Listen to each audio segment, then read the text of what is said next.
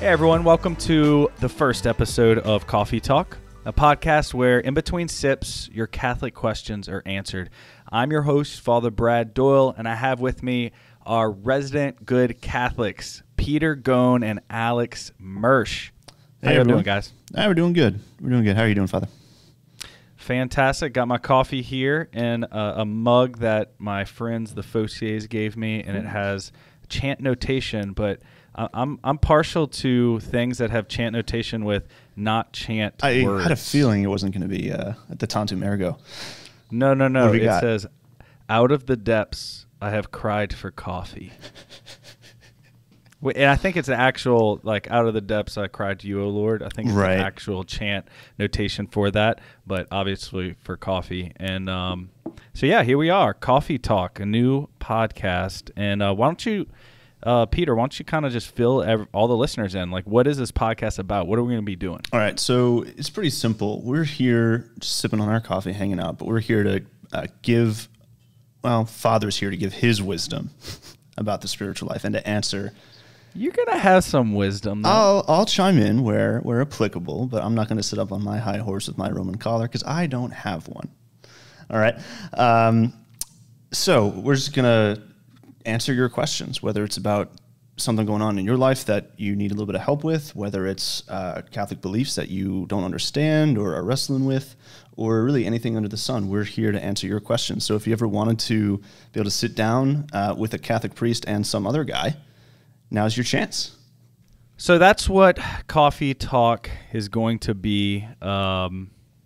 Simple, not too complicated, hopefully just enough time for your commute to work, just getting some Catholic answers. But in this first section, this first segment is usually going to be kind of us catching up, maybe a little banter, maybe a little feedback from listeners, emails we receive from listeners, just interaction with the listener base.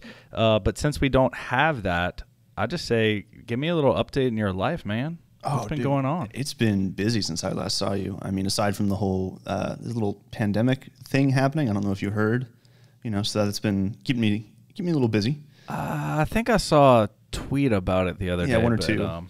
Yeah. No, but other than that, my wife and I welcomed our first child into the world, little baby James. NBD. And he's about 3 months old now. He's fantastic, and blessedly, at least this week, he's sleeping through the night. So all is well in the world when I get a full night of sleep. That's it. You actually probably need coffee more than me as a new dad. So well, I mean, I drink coffee around the clock to begin with. So yeah, me too. That's why I'm dehydrated. Anyway, enough of that. Yeah, things are going well in Louisiana. By the way, listeners, I'm a priest of the Diocese of Baton Rouge in Louisiana. My family is from New Orleans, and so there's just a lot of roots South Louisiana, very Catholic culture down here. I love it. Right now, we're just kind of mourning the loss of Mardi Gras due to COVID. It's our first Mardi Gras we haven't been able to have, I think, since Mardi Gras started, like the 1800s. I mean, I don't know. Maybe during the World Wars. I'm sure I could probably do that research. But yeah, no parades. People are getting together with family and stuff like that. But it's kind of sad, man. It's kind of sad. Yeah, I'm sorry to hear that. I was going to ask about it. So that's going to be next week. But yeah, it's Fat Tuesday, the day before Ash Wednesday, is Mardi Gras. And in a lot of French and Spanish cultures, carnival season. Right. It's just parades, parties, food, family. A lot of people see it as debauchery, but they just see the commercialized part. That'd be like thinking Christmas was just about shopping or something. Yeah, just shopping or just like Coca-Cola Santa. It's like, it's a little bit deeper than that. Yeah. So that's what we're dealing with here. Just doing our thing, saying mass. A lot of anointings this past year, sadly, but it's actually a part of my ministry that I wasn't really that pumped about going into priesthood, but since for a big, huge chunk of time, that was really all I could do publicly with the faithful was go to the hospital and do anointings and be with people. And so it's the Lord's kind of given me that as a blessing that I'm able to, dive in a little bit deeper into that ministry of anointing of the sick and being with families at people's last moments here on earth. Yeah. I mean, I'll tell you from a layman's perspective, the anointing the sick, not that I've had to receive it, thanks be to God, but it's such a comfort to families. You know, such a comfort to the loved ones, even aside from the anointee, the person receiving the grace and actually receiving that huge infusion of God's mercy and God's blessing. But it's a huge blessing that when someone you love is maybe near death or even just very ill and you don't know what the future holds, to know that, but don't worry, they got the sacraments. The priest came, you know, she was anointed, he was anointed. Yeah. It's such a huge blessing. So the Lord he wants to meet us not just in happy times, but in the times when we're in the valley of death, you know, and he's always there. So power to you, Father, for going there and bringing that to folks. Thanks, man. Hey, what you sipping on? What kind of coffee? I'm sipping on some cheap iced coffee that I got on my way in today. Classy. So, yeah, it's not great, not gonna lie, but it's getting the job done. So I'm happy. And a black tumbler. Yeah. So here at the office, we sometimes get the rejects from our personalization or our manufacturing. So this has what's supposed to be a little morning prayer as part of the coffee tumbler, but it's misprinted. So that means I get to use it. That is epic typo. Cool. Awesome. Well, I think it's time, you know, I got my coffee, I got my caffeine fix. I'm ready to answer some questions in our next segment, which is What's Percolating? What's Percolating is a segment where the questions percolating in your head get answers from the church's tradition. So, Peter, feed me. What have people been asking? What are we going to try to answer by the grace of the Holy Spirit through the church's tradition? All right. So our first question today comes from Karina from YouTube. And she asks, how can I overcome guilt that haunts me? Thanks for starting off with like a very intense one, you know, like there was no easing Father Brad into coffee talk. Nope. No, hey, but people got questions. It's on their minds, right? That's true. And we're going to answer it. So first and foremost, Karina, I want to thank you for asking this question and being so vulnerable. And the first thing I want to say, as I prayed about this, the Lord put on my heart to say that you're loved by the Lord. And no matter what you've done or what you happened to you or what you've experienced that has gotten you to this point where you feel that much guilt, your identity is not in those other things, right? What you've done or what's happened to you, but your identity is as a beloved daughter. And I think that's first and foremost because we have to start from identity. And then we can move forward into our mission and what God's calling us to. So just starting there, I wanted to start there. And secondly, I do want to make the distinction between guilt and shame. And obviously, Peter, you can like pop right in there. You can raise your hand and like say things. But I want to make the distinction between guilt and shame. So shame is not really helpful because shame tends to make us turn in on ourselves. And to identify, like I was saying earlier, we got to identify as a beloved daughter or son. Shame makes us identified with the things we've done. This is actually why I have a problem with the term Catholic guilt, because I think most of the time when people say Catholic guilt, you know, there's a trope out there where it's like, oh yeah, I grew up Catholic, I have Catholic guilt, or I'm Italian, I got Italian Catholic guilt, or Irish Catholic guilt, I'm Doyle, right? I don't think they're talking so much about Catholic guilt as they are about Catholic shame, which is something different. Yeah, right. And so I want Karina, I want to make that distinction with you that there's a difference between shame and guilt, and shame isn't really helpful, right? But guilt, on the other hand, can be helpful because we are sometimes guilty. You know, like sometimes we do need to feel guilt, and this feeling of guilt should push us forward to find forgiveness. So while shame isn't helpful, guilt, there's a purpose for it. Like it's a response to maybe something we've done, and then we need to seek out forgiveness. The example I came up with, Peter, was feeling hungry. The feeling of hunger urges us on to something. Like it's not the end. Yeah, like it propels us to seek out what we need. Exactly. Right. It's not the end. It's not the purpose. It's not where we're going to end up. Like it is a means to get us somewhere, and that somewhere is the fridge. I mean, yeah, but really just to eat, because we need that. And so guilt, while we don't want to end there, that's not the goal to end there. We actually want to let it propel us towards reconciliation. Yeah. So guilt is just like your conscience poking you. Like, it can be a good thing, right? You feel guilty about doing something bad because you did something bad, and so you recognize that you need forgiveness, or you need help, or you need to come clean, or whatever the situation might be. And that can be a good thing that can then lead to healing, that can lead to reconciliation, that can lead to peace and joy, and just sort of being able to move on. So it's not a guilt properly understood as distinct from shame. Absolutely. Is a good thing, and it's a gift from God, even though it doesn't feel like it.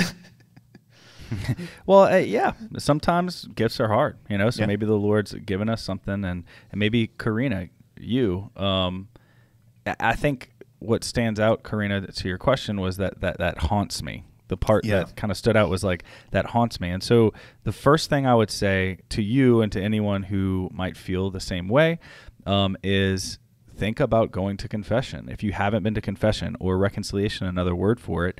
Confession is what you do. Reconciliation is what happens.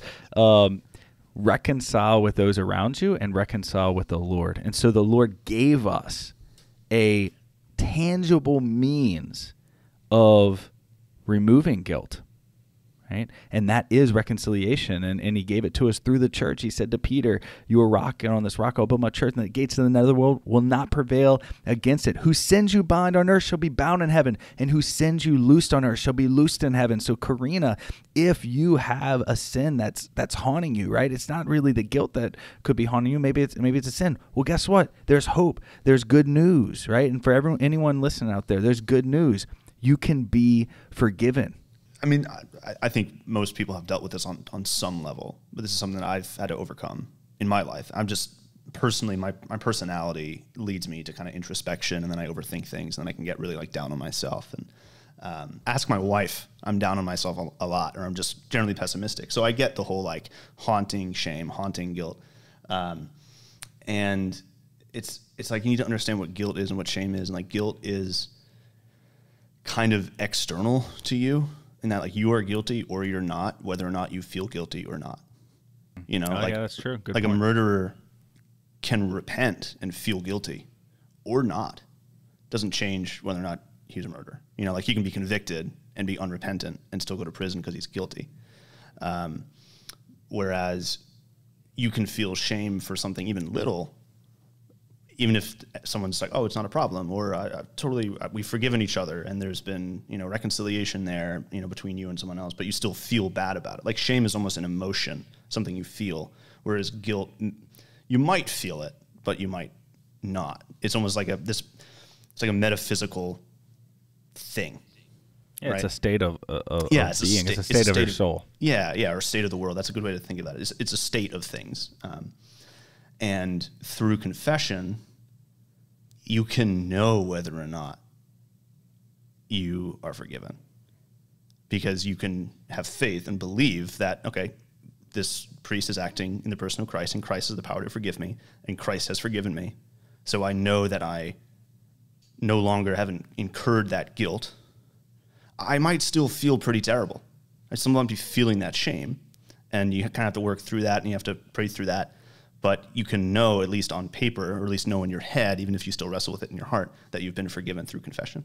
And that's what I think is so beautiful about it, being able to kind of rely on that first, even if you're still kind of wrestling with the emotions, and you still need to keep working through that and try to let go of that and give that over to the Lord, and let Him forgive you and let Him give you His mercy.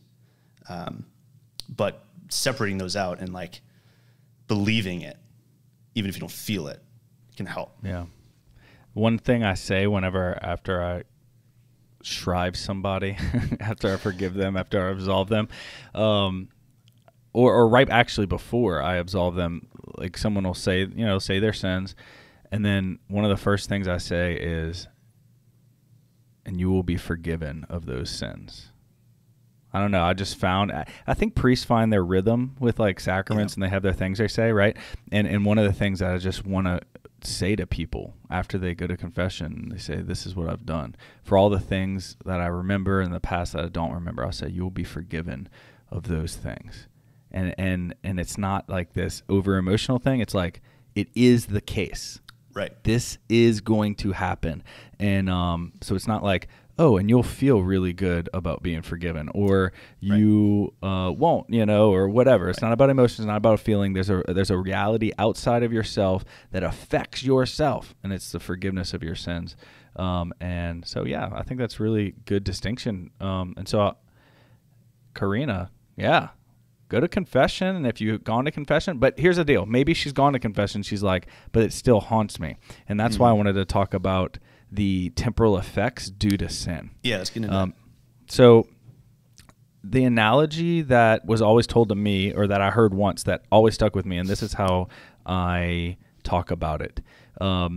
If you are a 2x4, like a piece of wood, 2x4, and sin is like a nail that's driven into the 2x4, okay? Ouch, right?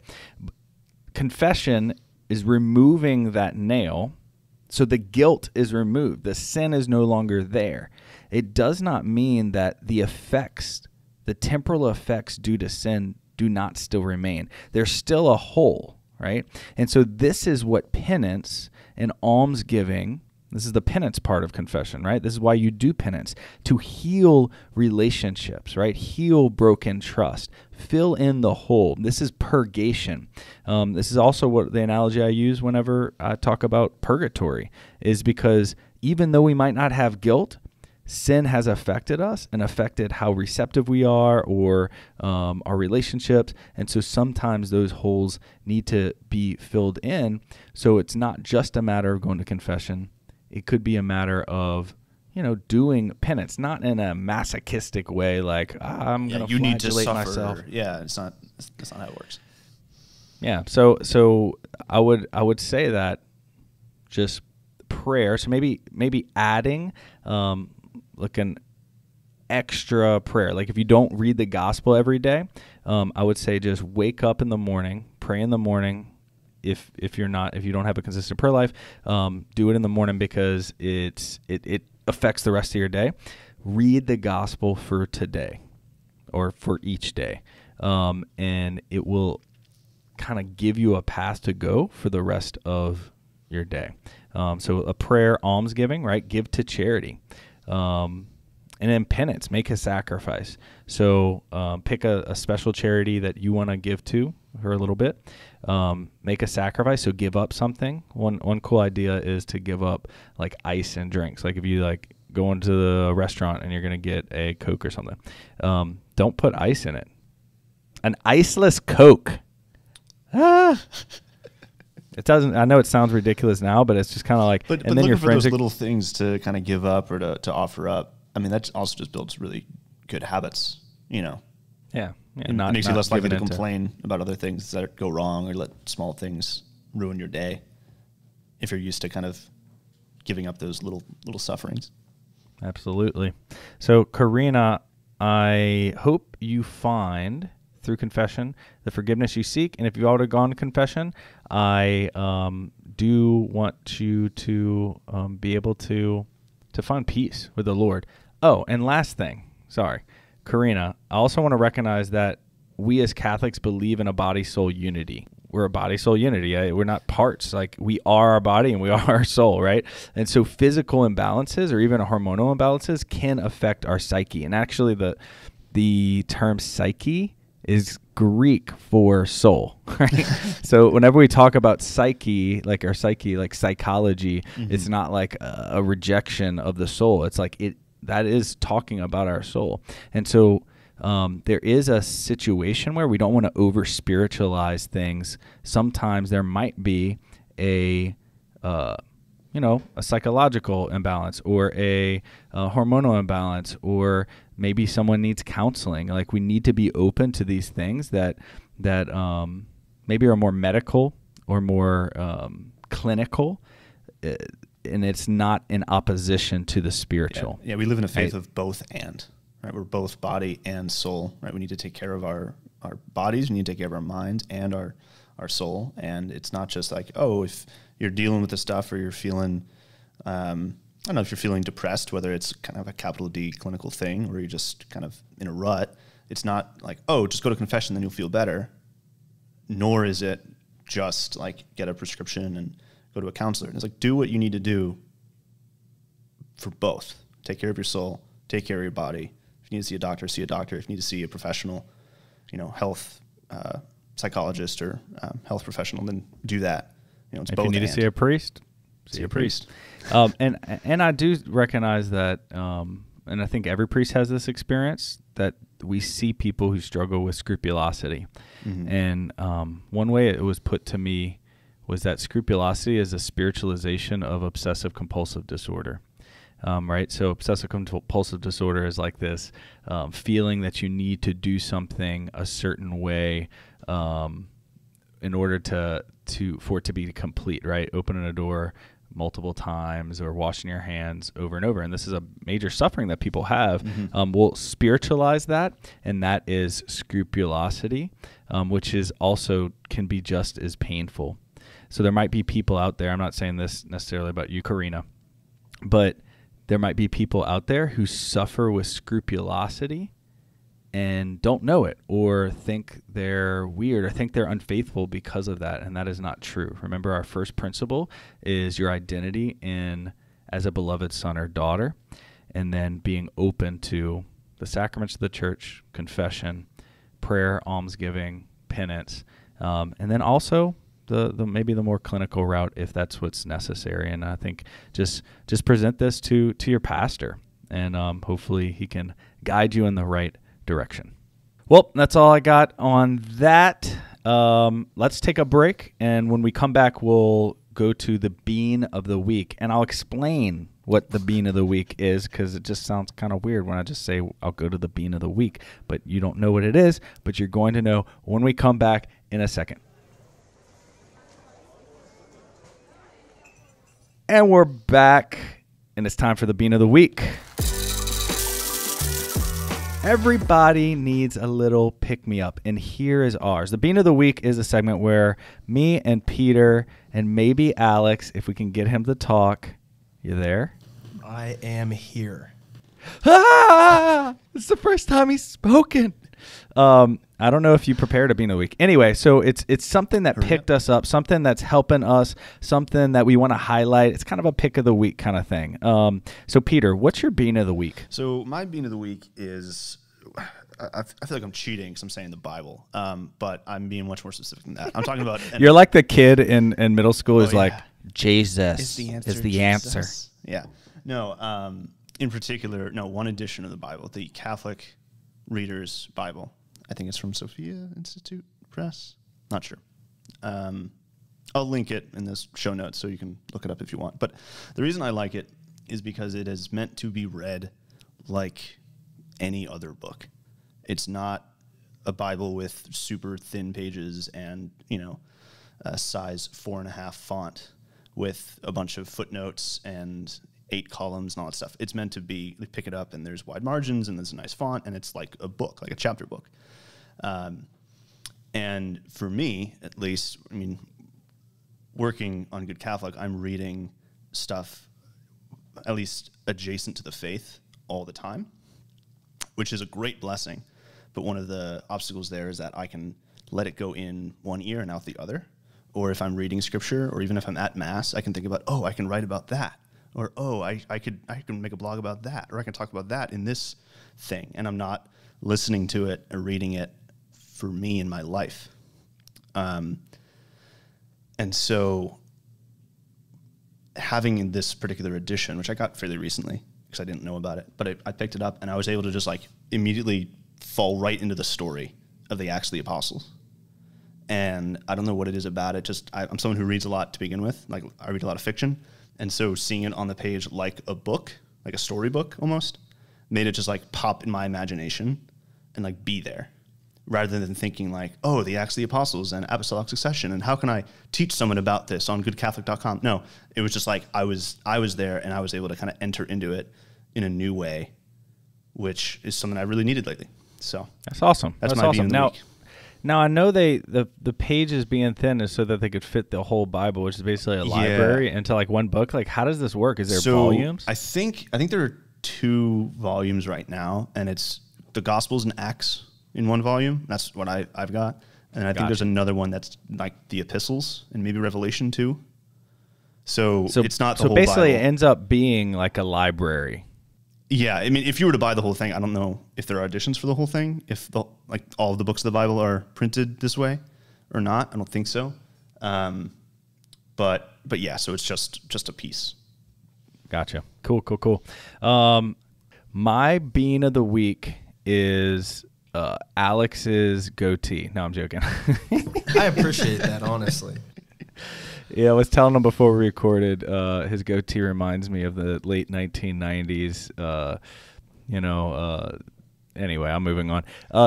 My bean of the week is actually the Hillbilly Thomists. Okay. Peter, have you ever heard of them? These guys, but I don't know what they are. Well, they are Dominicans. That's why they're Thomists. But they are Dominicans who have a special set of skills, and that isn't like chasing down people in Europe. Their special set of skills is playing bluegrass. Ooh. And, everyone loves a group of religious, whether it's like religious sisters or religious brothers or a group of priests playing like in like a music video, you're just kind of like, oh yeah, I'm Catholic. That's awesome. But these guys actually got some chops. It's not just kitschy. It's not cliche. It's not good token. Just because they're wearing habits. Absolutely. Like, I've really enjoyed their songwriting. And so they just play bluegrass music. They have one album that's mostly like bluegrass standards that they're covering. Mm-hmm. And then their recent one, Songs from the Other Side, is some of their own stuff. I love that name. Sorry, Songs from the Other Side. Because it's like you got the vinyl record analogy, you got the heaven and earth analogy. That's great. I want to make sure that's the name of the album. Hold on. If it isn't, it should be. Oh, it's not. It's not. No. Yeah, I know. It's a new album is called Living for the Other Side, which is kind of still the analogy. Okay, all right. It's almost there. It's there. Okay, so yeah, and so it's great songs. I love particularly there's one called Bourbon, Bluegrass, and the Bible. The 3 B's. Some would say the 3 most necessary B's, but not really. But I love the music. Hillbilly the 3 Thomas. most necessary B's for a really good Saturday afternoon. That's it. Especially during COVID tide. Just throw on a bluegrass album, pour some bourbon. Read your Bible. Read the Bible. Read your Catholic Reader's Bible. I thought their name just came from like playing bluegrass and being Dominicans, but there's actually a quote from Flannery O'Connor, which Flannery O'Connor said, "Everybody who has read Wise Blood, which is her only novel, thinks I'm a hillbilly nihilist, whereas I'm a hillbilly Thomist," which I thought was really awesome. I like that. So anyway, the proceeds from album sales, donations, and merchandise sales support the formation of friars at the Dominican House of Studies in Washington, D.C. Who doesn't want to do that? Listen to some great bluegrass and help form future Dominicans. So that's all I have for this episode. Alex, you got anything? Got a bean? I didn't come prepared today, but I will next time. I think my bean for the day might have to be my goatee. Just claim it. Claim it. I'll claim it. I'm claiming it right now. And just keep going. And no matter who's giving you grief about it, is someone in your life giving you grief? Father Brad, I think you're the only one giving me grief about it. This is not grief. This is high praise. I'm trying to affirm you and support your facial hair structure. It's way better than Nick's. Yeah, honestly, mine is much better than Nick's. Man. Okay, it's a circle, It's like Trinitarian. Nick's is just a line. Where does it begin? Where does it end? Yeah, exactly. There's really no telling. You've been listening to Coffee Talk with me, Father Brad, and our resident good Catholics, Peter Gone and Alex Mersch. Coffee Talk is brought to you by the Catholic Company and is part of the Good Catholic Podcast Cooperative. If this episode has blessed you, you can find more content at www.goodcatholic.com/podcast. podcast where you can see the other offerings Good Catholic has. As always, we ask that you leave a review, a rating, share the pod with a friend, or simply pray for us and our mission. To quote the psalmist, taste and see that the Lord is good. Continue to drink deeply from our great faith. We'll talk next week. Peace. Thank you, Father.